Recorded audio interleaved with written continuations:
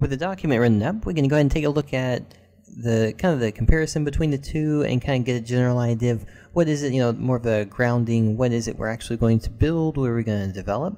Starting with the concept side, just the rough breakdown of our design. This is really a great thing to do, not just watch a video on it, but be sure that you actually do this.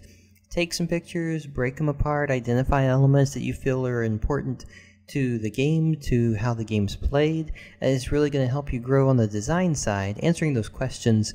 Even if it's looking at another game being made, you still have to kind of break it down and understand it.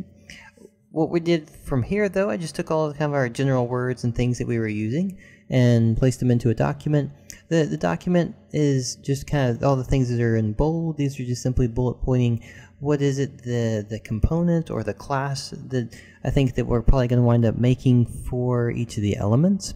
So we'll take just a larger stance at it. We'll say that the manager is going to be here, and generally it's going to be used to control the GUI, to control level loading, to control whether the players won or lost, the scoring, and then going into animation controller. This is going to be the part where we'll control the animation of the player or any other items or elements within the game.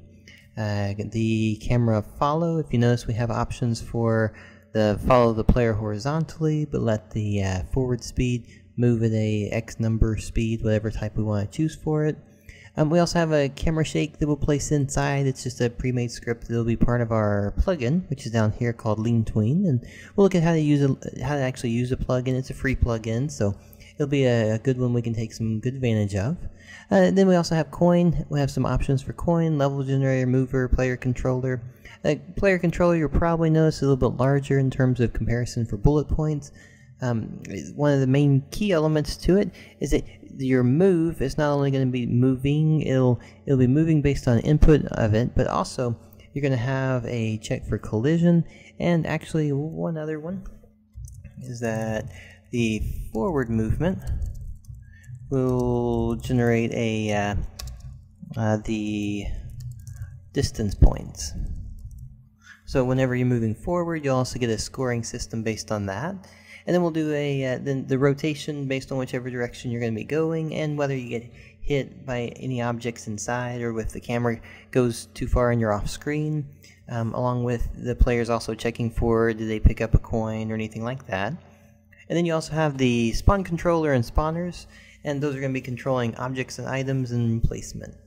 So based on what we looked at from before, sketching it out, and then just that a little bit more of a cleaner breakdown here, this is one that you could actually look at. You could start projecting what is it I'm actually trying to create, what am I trying to develop.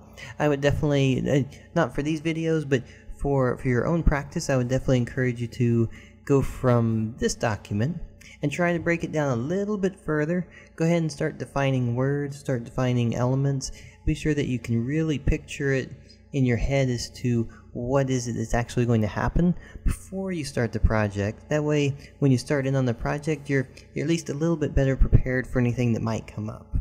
Alright, so that's going to be it for the pre-planning phase, and then we'll go ahead and next one we'll get into is setting up Unity, getting our project ready, and get it going.